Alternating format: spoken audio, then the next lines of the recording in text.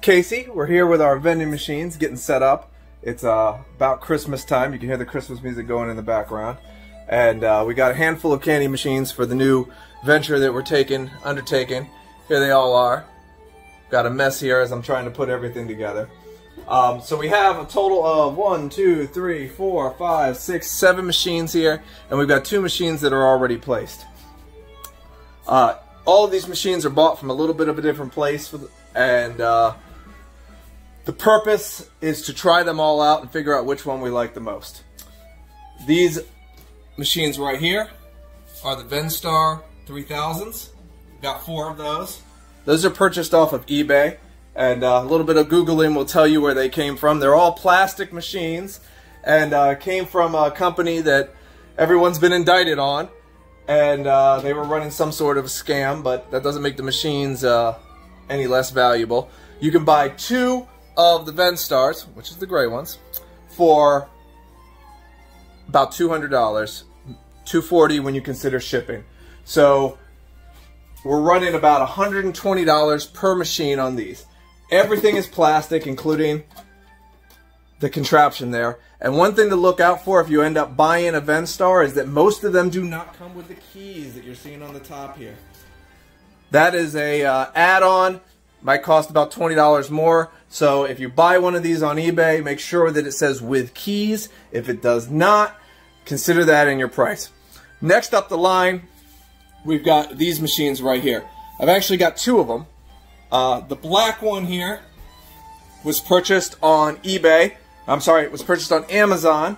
The Amazon machine ran about $180, and that was including free shipping. So that was a pretty good deal.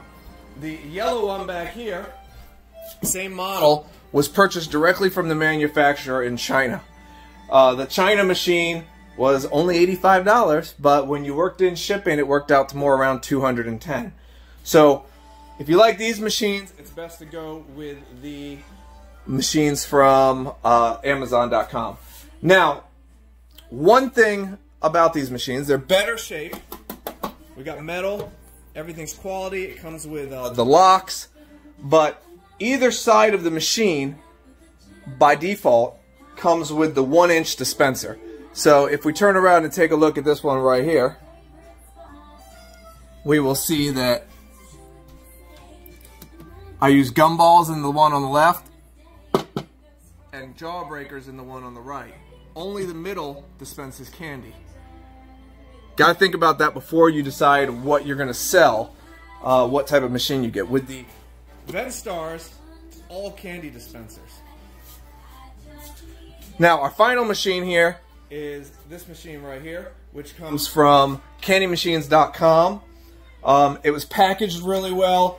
I don't remember the exact price, but it was somewhere around $200. We have 1 gumball dispenser in the middle and 2 candy dispensers on the outside. One of the tricks with this particular machine is that it's very customizable. Because you're buying it directly from a website that specializes in vending, they know what they're doing, and you don't have to settle for the default settings. So in my case, I've got a 25-cent gumball dispenser in the middle and 2 50-cent candy machines dispensers on the outside.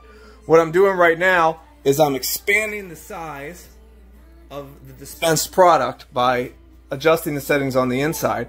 So I'm going to put something like M&Ms and Reese's Pieces on either side of the machine, and you'll get a lot more since it's 50 cents. We're going to test that out and see how it performs in comparison to the other machines in our locations. Alright, it's time to give a test. Now that we've got the inside bolts adjusted, we adjusted it by unscrewing 3 screws. This one right here, this one right here, and this one right here.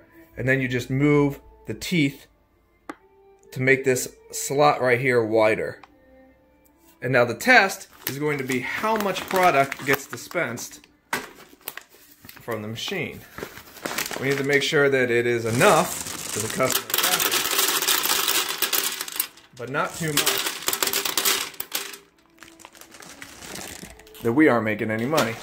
So we're going to use M&M's Peanuts for this and give it a test, see how it works out.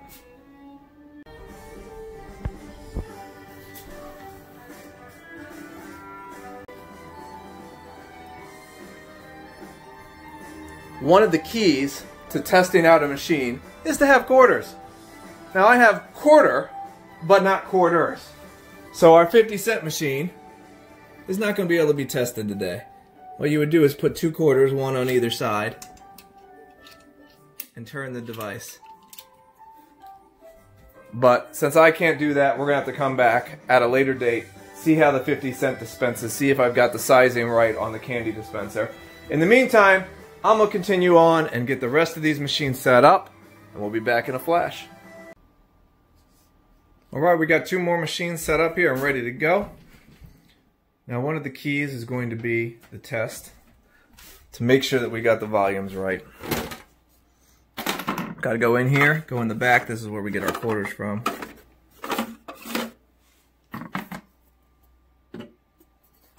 One of the tricks with the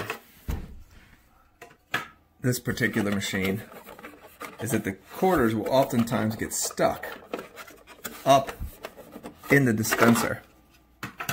Now, if you got multiple quarters coming through, it's okay, because they'll eventually fall out. But when you're checking the machine, it's an important point.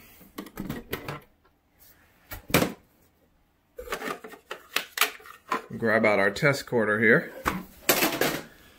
We'll go around to the front, throw some stuff on the ground as we do it, and we're going to test each one out. Hot tamales. First run always is going to come out empty. Grab our test quarter from the back of the machine. We'll give it a try again. This time we should be getting product. This is what we got. Now you tell me, how would you feel if you put money into this machine and that's what you got out? We're going to have to open that up a little bit. So one of the reasons why I like M&M's and Reese's Pieces, you can end up getting, and Skittles, you can end up keeping the slot a lot smaller. You get a lot more Vends, but people feel a lot better about what they're getting. That's the Skittles Vend. Look at the same thing that a quarter gives you on the exact same setting for the hot tamales. So let me go ahead and pop this open, make some adjustments, and we'll give it another spin. Alright, we're back with another test. We got the quarter in.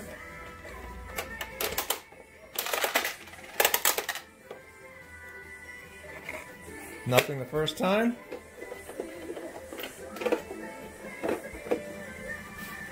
Second run. There we go. Much better. 1, 2, 3, 4, 5, 6, 7, 8, 9, 10, 11, 12, 13, 14. 14 pieces. I'd feel a lot happier about that if it was your quarter.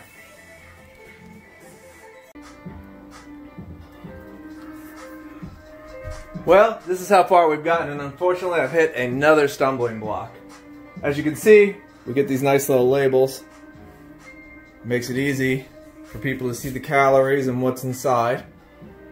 Well, this one right here, M&M's peanut butter, it's a little bit rare. And unfortunately I ran out of labels. So back here, we got some M&M peanut butter in there, but no label to go with it. I get these labels from a company called dealsell.com.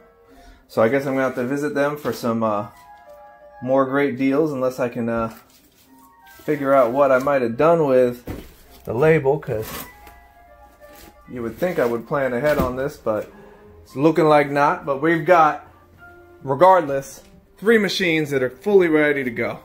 So next time I come back, we'll go take a look at some of the machines that have already been placed, see how well they're doing, and see how much we collected. Until then, it's Casey, I'm out.